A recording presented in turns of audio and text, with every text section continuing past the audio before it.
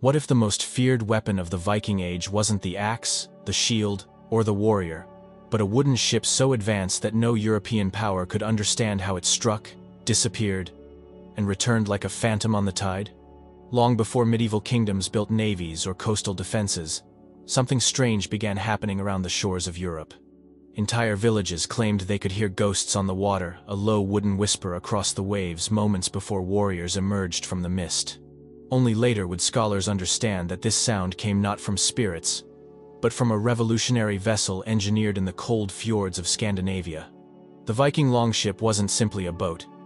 It was a weapon system, an instrument of movement so precise, so counterintuitive, that historians today still puzzle over how an early medieval society achieved it. The surprise is even greater when you consider this.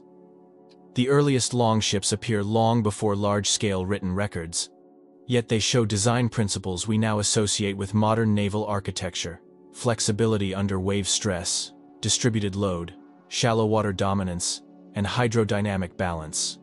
And buried in the Oseberg, Gokstad, and Thun ships, each discovered 1,000 years after they sailed, we've learned the truth. These ships were much more than raiding tools. They were cultural identities, expressions of engineering intuition, and the foundation of the Vikings' outward-facing worldview. But the question remains, how did a people with no blueprints build something that changed the map of the world? Scandinavia was a world shaped not by gentle seasons, but by ice. Glaciers carved deep scars into the land, slicing the coasts into narrow fjords, and breaking the interior into a maze of mountains, bogs, and frozen passes. Overland travel was not merely slow, it was dangerous. In winter, it could be fatal. So the early Norse made a choice that set them apart from the rest of Europe. They stopped fighting their landscape and began listening to it. If the land was impossible, the water would become their road. Villages clung to shorelines like strings of lanterns. Families traveled by boat, traders moved goods by boat. Even leaders crossed fjords and inlets to negotiate alliances by boat. Water wasn't an obstacle. It was freedom. By the 4th century, Germanic shipbuilders were already experimenting with clinker-built planks, overlapping layers of timber that flexed like ribs beneath a living creature. But by the 8th century, something remarkable happened. Technique became intuition. Intuition became mastery. They began building vessels that could survive the wrath of the North Atlantic, yet float in rivers, barely deeper than a man's knee. Ships that glided silently between islands, hid inside coastal shadows, and appeared where no enemy expected them. Centuries later, Europeans would describe these ships as impossible. But for the Norse, they were simply the next step in turning a harsh world into an advantage. And they carried within them one more secret, one so subtle that no enemy recognized it until the moment it was already too late. Most ancient ships were built like fortresses, heavy, stiff, unyielding. They tried to resist the sea, and the sea punished them for it. But Viking longships were something entirely different. Their clinker-built planks overlapped like fish scales, creating a living, breathing hull that bent with the motion of the waves. Instead of fighting the ocean, it moved with it.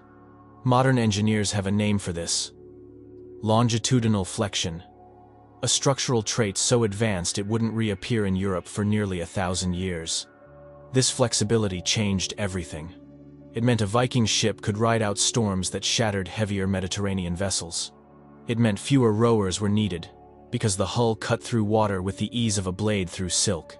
And it meant these ships lasted longer, surviving brutal usage that would have splintered other wooden craft. When the Oseberg ship was discovered, archaeologists were stunned. Its curves were too elegant, its carvings too intricate. They assumed it had been ceremonial, a royal showpiece never meant to meet the open sea. But the timber told the truth. Stress lines along the keel, wear patterns hidden beneath the decorative edges, chemical traces showing exposure to salt, wind, and time. The Oseberg wasn't fragile.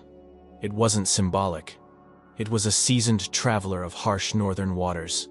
And this single innovation, this quiet, almost invisible flexibility, allowed the Vikings to do what no other society of their age could: push into the open ocean, survive its violence, and turn the sea itself into a weapon. here is where the story becomes truly frightening. A Viking longship drew only 20 to 30 inches of water, less than the depth of many backyard canoes. It looked insignificant on paper. But this tiny measurement broke empires. With such a shallow draft, a longship could slide straight onto an open beach without docks, piers, or permission. It could slip into narrow inlets, marshes, and tidal flats where no European navy could follow. It could race upriver, vanish around a bend, and reappear miles inland long before defenders even realized the coast was under attack. This is how Viking ships reached Paris. This is how they burned London, York, and Dublin. This is how they carved a highway through the river arteries of Russia and pushed all the way into the heart of the Byzantine Empire. While European armies relied on cavalry, marching columns, and fortified towns, the Vikings bypassed every one of these defenses with a simple, devastating truth. The sea was their road, and every river was an open door. If you step back and think about it, the longship wasn't merely a boat. It was the medieval equivalent of a helicopter, fast, flexible, able to land almost anywhere without warning, without preparation, without resistance. A vehicle that changed the rules of warfare before Europe even realized the rules had shifted. And yet, this astonishing mobility was only part of the terror. Because the longship carried another innovation, one so unexpected, so counterintuitive, that medieval chroniclers feared it even more than the silhouette of a sail rising out of the dawn mist. In the 8th century, the Vikings unveiled something bold, something that should not have worked in the brutal, wet, wind-lashed North Atlantic. A massive rectangular wool sail. And here's the bizarre part. Wool absorbs water. It grows heavy. In theory, it should have been deadweight useless in a world of freezing rain, sleet, and storms. But Viking weavers refused to follow theory. They followed experience. They soaked wool in lanolin-rich oils, then wove it so densely that the fibers locked together, forming a surface that repelled water while still catching wind. The result was a miracle of early engineering. A storm-proof engine of movement. With this sail, longships could power through gales, hold steady against shifting currents, and reach astonishing speeds 12 to 15 knots under the right winds. It was enough to make the impossible possible. A voyage from Norway to Iceland in less than a week. Supporting all of this was the keelson, a massive internal beam that acted like the ship's spine. It transferred the violent pull of the sail across the hull, preventing the catastrophic failures that plagued Mediterranean triremes in rough seas. In a single innovation, the Vikings changed their destiny. They were no longer bound to fjords or coastlines. They were no longer raiders of opportunity. They became navigators of open oceans, able to leap from continent to continent, carving new paths across waters Europeans believed uncrossable. And from that moment on, the map of the world was no longer a limit. It was an invitation. By the year 900, Viking ships were touching coastlines that medieval Europeans didn't even know appeared on the map. Iceland, Greenland, and astonishingly North America, centuries before Columbus was even born. Modern oceanographers have confirmed what the sagas hinted at. These journeys would have been impossible with the heavy, deep-hulled ships of the Mediterranean. Those vessels fought the sea, the longship rode it. Skimming across wave crests instead of plowing through them, the Viking ship turned long-distance travel from a desperate gamble into a practical, repeatable reality. And once again, we're faced with a question most history books never truly answer. Why did the Vikings chase the horizon while other kingdoms fortified their borders and looked inward? Some scholars point to climate pressure, harsh winters, shifting resources. Others look to trade walrus, ivory, furs, amber. New markets. But many historians argue something deeper, something psychological. That the Vikings saw the sea not as a barrier, but as an invitation. A pathway. A challenge worth answering. The longship didn't just carry them across the ocean. It shaped how they understood the world. It forged a mindset of motion, curiosity, and possibility. And this leads to a part of the story most people forget. The longship wasn't only a weapon of raids. It was a diplomatic vessel, a merchant ship, a cultural signature recognized from Ireland to Byzantium. And carved into its prow, sometimes fierce, sometimes graceful, was a detail that revealed exactly what the Vikings believed about themselves and the world they sailed into. Historical sources describe Viking longships not as neutral vessels, but as moving symbols of fear. Some were coated in black tar that glistened like wet obsidian. Others were streaked with red or bright ochre, turning the hull into a banner of warning long before the crew set foot on shore. Shields lined the gunwale in perfect symmetry, forming a wall of color that doubled as armor and advertisement. And then there were the carved heads, dragons, serpents, wolves, creatures pulled from myth and nightmare.